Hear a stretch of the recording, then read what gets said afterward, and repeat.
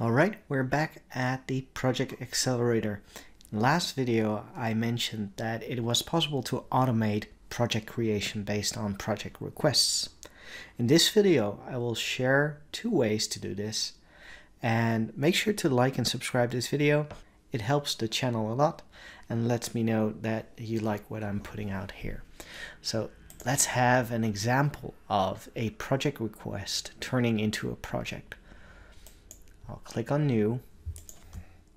This is a test. And I click on Save. And notice that I have two additional fields in here. I have this Create Project field and I have a Related Project field here. Now, if I take the toggle here, it turns into a locked field. And I can click on Save. And in the back end, now there is already a project created. So as you can see, this is the project. It has the information that comes from the test, and it has a link to the requested, the related request. So there's a number of information. There's a number of fields that can be auto-filled based on something in the project request, but we'll dive into the details in just a moment. So basically what I created is a TPC additions to the Project Accelerator, which you can get as a managed solution when you subscribe to the newsletter. In here, I have two options. I have the fast and ugly solution, which is a process that you create within Dynamics.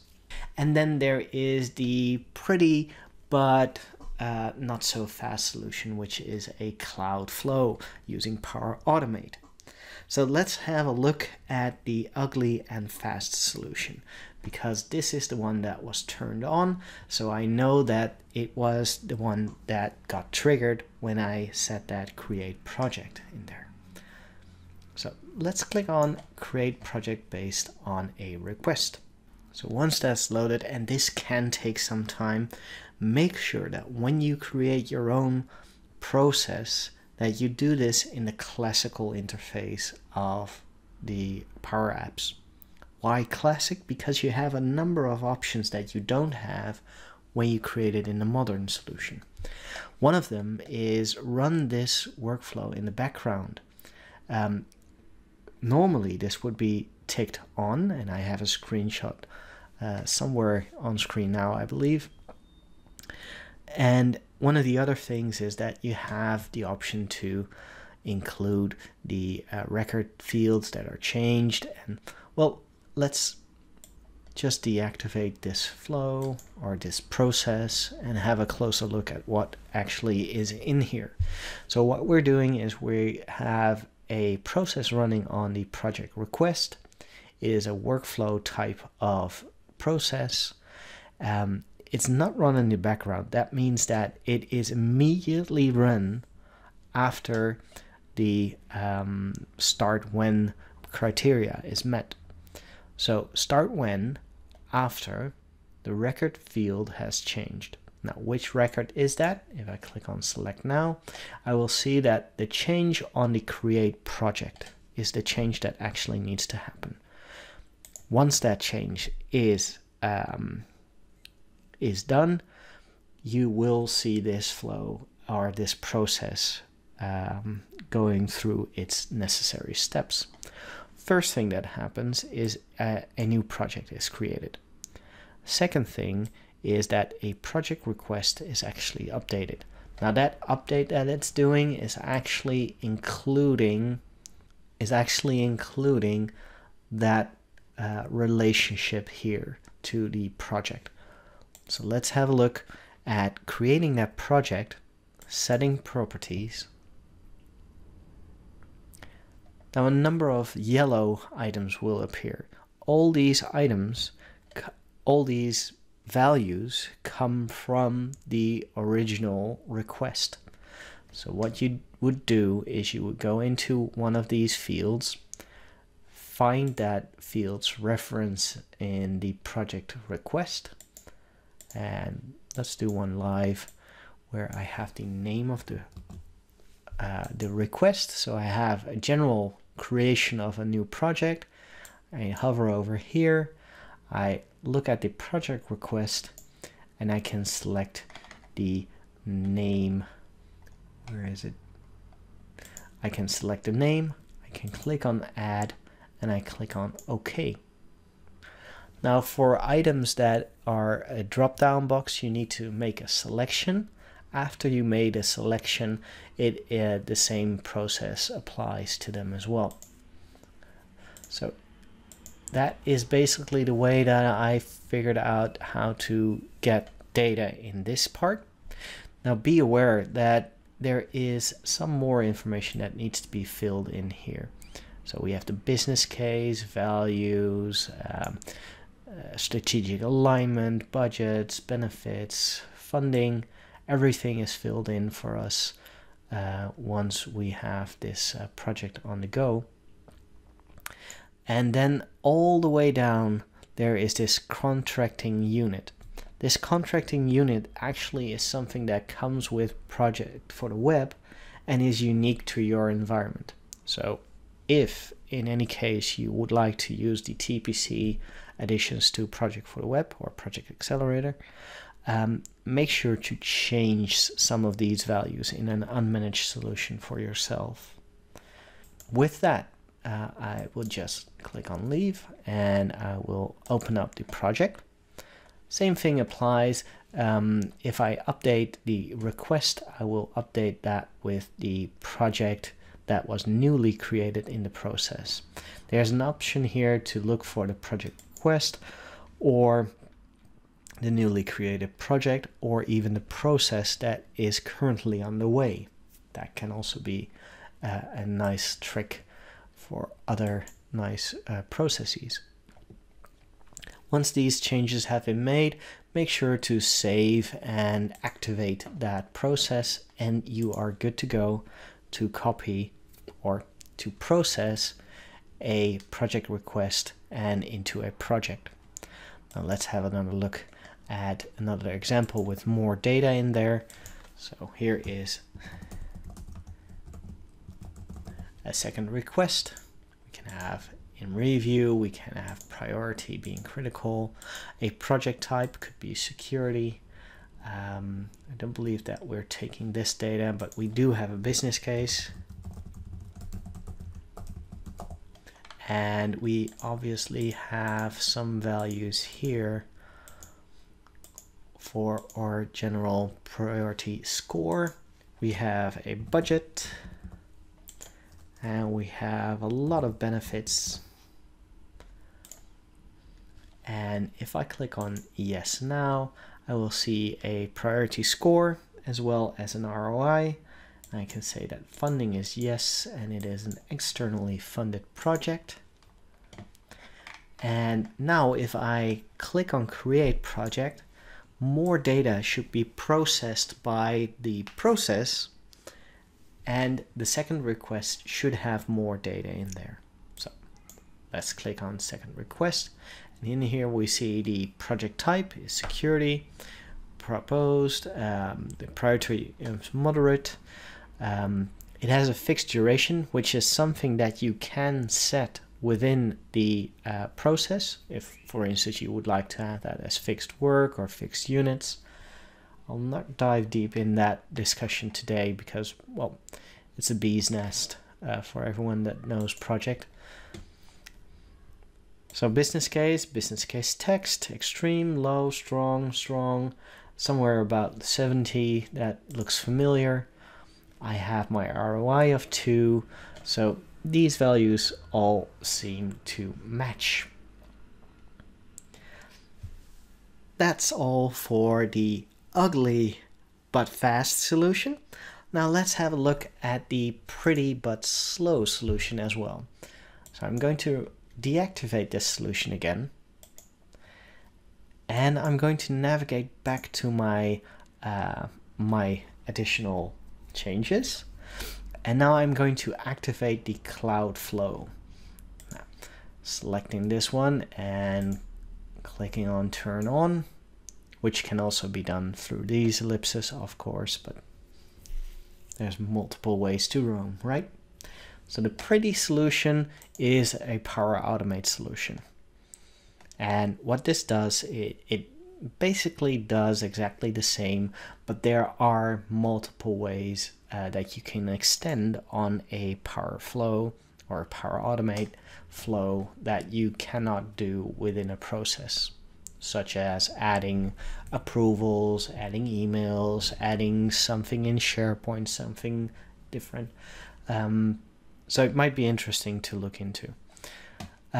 So walking you briefly through the steps of this Power Automate flow. What happens when a project request is updated? Only look for the TPC create project, which is the toggle that we discussed earlier. And if that change is happening, what needs to be done? We would need to have a work template, and that work template is something that is created based on your project for the web entity. Make sure that you know which work template that is. Now, how would you find out? Navigate back to your project for the web or project accelerator solution. Head on over to settings and head on over to calendar. Here we have our default work template, and the default work template has a UID. As you can see, that UID corresponds with our Power Automate flow, as we see here. Now be aware, because these are different tables within the Dataverse that we're addressing in Power Automate, you might get a trigger that a reference isn't available.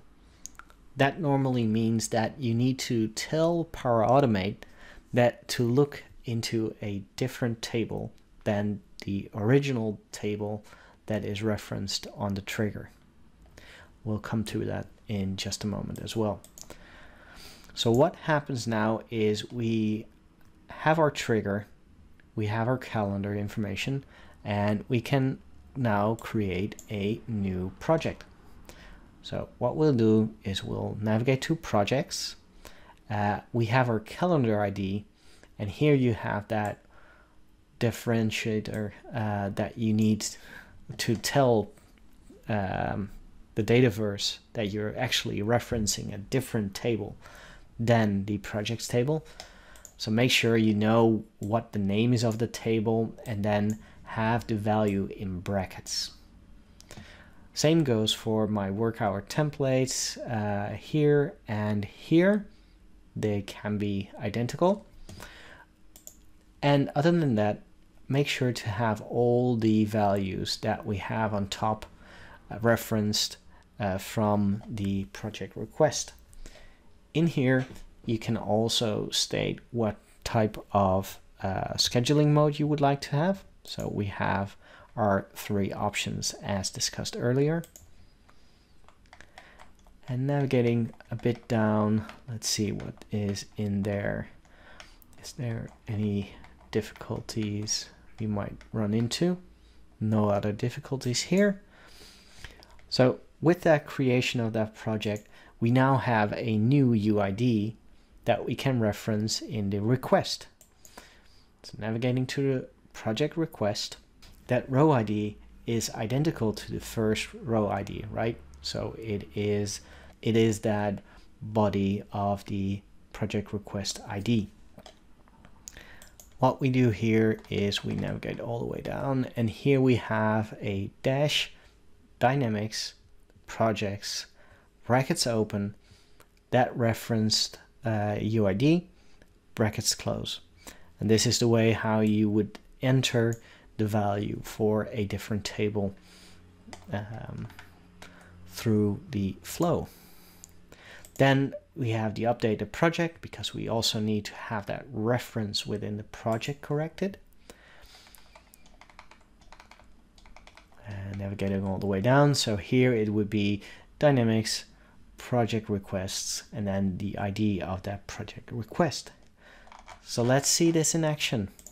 As I told you, it's prettier It might not look pretty, but it has at least some nice green and a nice Dataverse logo here.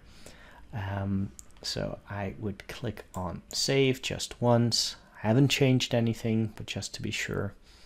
Once that's saved, I'm leaving the page, and I will look into the run history for all runs. Currently, I have a couple of tests that failed, and I have a couple of tests that were successful. So here we go. Looking into the data again. Oh, there is also a parameter that you need to reference, which is the original organizational unit. Remember that from way in the beginning of the video. In the process, that is actually this UID that you can reference. So let's navigate to a project request, and let's be sure that I have this one turned on. So the cloud flow is on and the process is off. So I will create another flow test or flow example for video, and I can have my business case text, and let's have at least these values in here, and some more benefits, and that way we know that the data actually gets filled in correctly. So once this is in the system, I can, well, let's add the application development as well. Now, if I click on create project and I click on save, I will see that the flow will be running. This can happen any moment now. So let's navigate back to the requests itself, and let's click on refresh the flow. And let's do that a number of times. Remember that I told you that this is a pretty but slow solution. This might take up to a couple of seconds, maybe even a minute before it actually starts running.